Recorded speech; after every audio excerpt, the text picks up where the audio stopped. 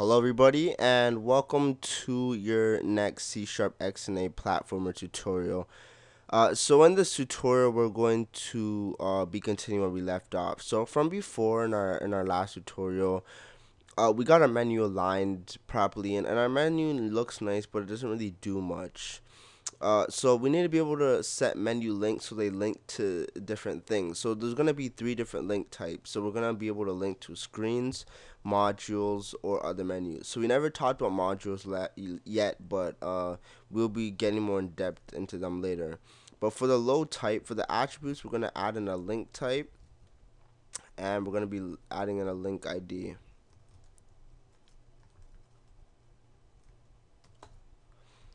So for this, we're just gonna set the link type and the link type, the screen, and the link ID, the splash screen. We'll just let them all link to the splash screen for now, just for the purpose, for the sake of this tutorial.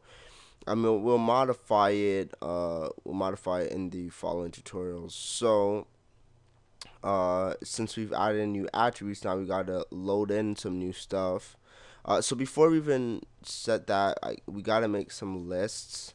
Uh, so I will add to this list of strings. So we'll say link type, and we'll say link ID. So now we gotta scroll down to the load content method. Say case link type,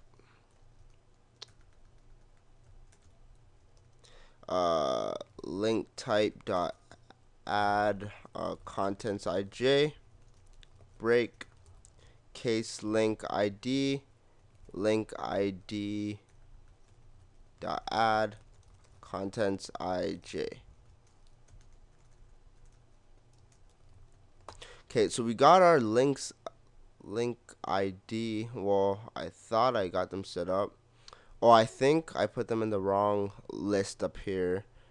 Yeah, this is a double list of strings. So let's erase this and put it in one of these. So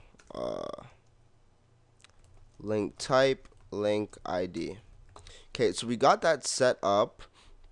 So we load in our link types and links ID. So how are we going to link to certain things? Well, there's different methods in order to do linking, but what I'm gonna do, I'm gonna do it the C sharp way since we're using C sharp and XNA. And if you're a C++ user or something else or whatever, you don't have this functionality. But uh, I'm going to be using the the C sharp method. And if you ever want, if you want to learn how to do this using C++, then you can watch the SFML series or anything or the Allegro one. So anyways, so we got our link IDs set in. So we gotta go to our update, and we gotta just say, I'm gonna say that if input manager dot key pressed keys enter or the Z key. So if they press that, then we want to go to the following screen. So we gotta say that if link, for now we only have only one link type set up, but we'll say that if link type is equal to screen, then we're gonna call screen manager dot instance dot add screen. Now what are we gonna put in here? So we're going to, so it'll be link type or I mean item number. Okay.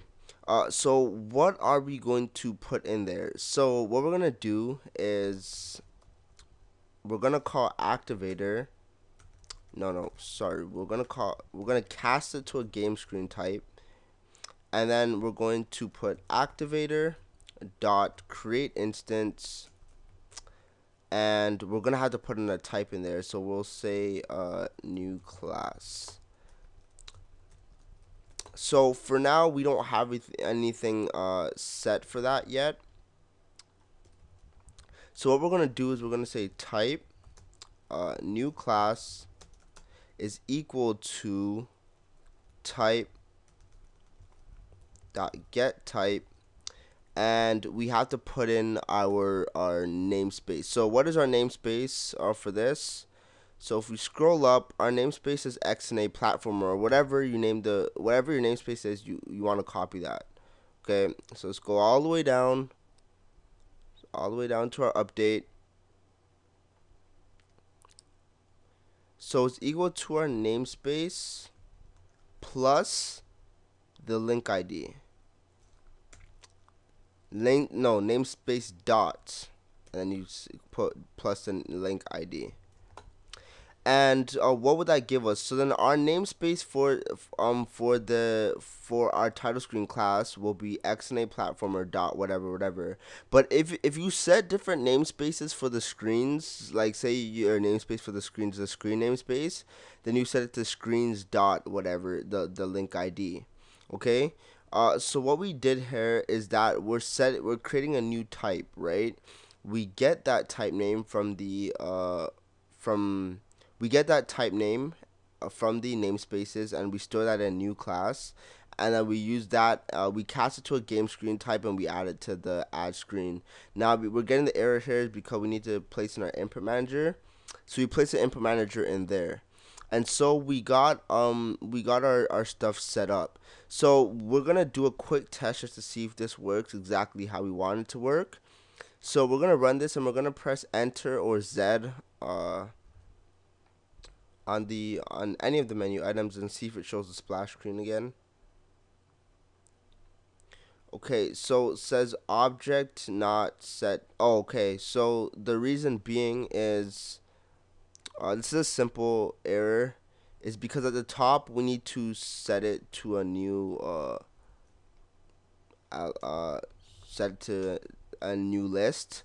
So we say link type equals new list string link ID goes to new list. Okay, so let's run this one more time.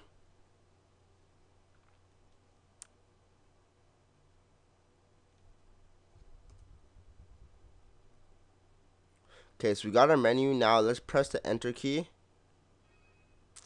Okay, so we got an error.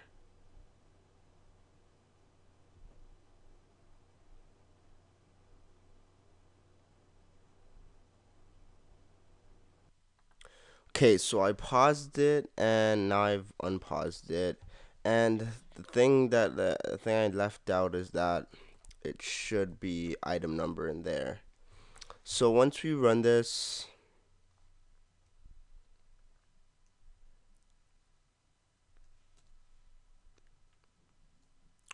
so if we click a menu item, it fades out, fades in with the splash screen once again, and it goes through once again. Okay, so I'm going to end the tutorial there. So this is a relatively easy way on how to handle what's going on, but just to explain what everything's going on, we basically create a type, and we get the type, so we get whatever type we're trying to load in. So and we get that from the link ID, and we cast that as a game screen, and then we create an instance of that, putting it right here. We create that instance, and then so on and so forth.